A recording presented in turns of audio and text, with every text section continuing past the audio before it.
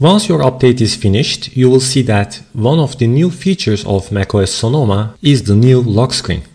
When we take a look at the top of the screen, we see that time and date look more different than before, and down at the bottom we have our username and password input.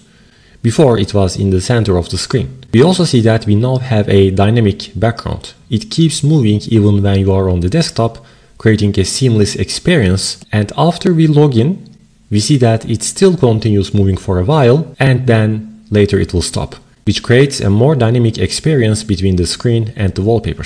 Another new feature of macOS Sonoma is the new wallpapers. To see that, from the Apple icon, go to Settings, scroll down a bit and select Wallpaper.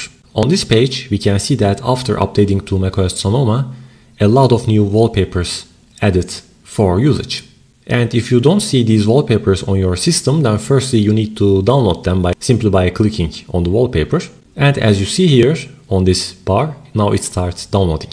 Here on the top side we have dynamic wallpapers. If you use one of these wallpapers here in the dynamic wallpapers section, then you can switch between light and dark mode simply by clicking on this drop down menu here.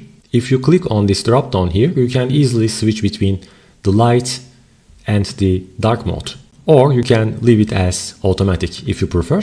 If you scroll down a bit, here you will find other dynamic wallpapers such as the shuffle aerials, for example. If you choose one of these here, it will give you an option to shuffle between wallpapers, and here you can select the time range.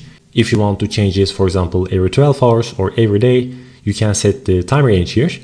And let's say after every 12 hours, you will get a different wallpaper.